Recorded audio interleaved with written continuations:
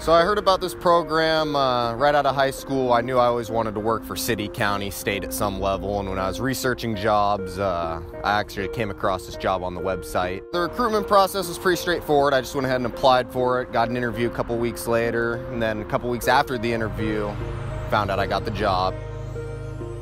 A couple months after I got hired, I went to a maintenance academy. I learned how to, operate chainsaws, weed whackers, do irrigation work in ditches. Right now I'm CDL training to get a commercial driver's license and forklift certified. I could run the loader. Basically all the equipment that we run on a day-to-day basis I'm trained and certified on.